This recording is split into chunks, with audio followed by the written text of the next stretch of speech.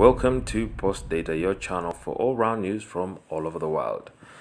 Well, Vladimir Putin's military, not just in the military, but top military commander, Valery Gerasimov, who is also the chief of staff of the Russian army, was today wounded in Izyum in Ukraine's Kharviv region, which has been at the center of intense fighting since Russia's invasion.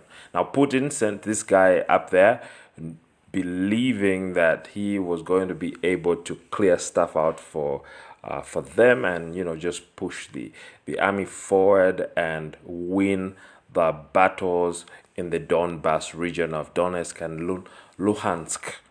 Well, it turns out, hey man, things got really bad. So he got wounded with shrapnel in his upper third of the right leg without a bone fracture, and there's more. So we don't know if he's dead. There's been rumors that he could actually have been killed by the said shrapnel, and so we're waiting to hear. But as of now, it looks like Russia is losing the battle. Well, and the war. They thought that it would be easy peasy, but then it turns out that, man, it's not going to be as easy as they thought it would be. Well, let's just hope that it won't lead the rest of the world into a third world war. Keep it locked right here on Post Data as we bring you more news, relevant news, and up-to-date news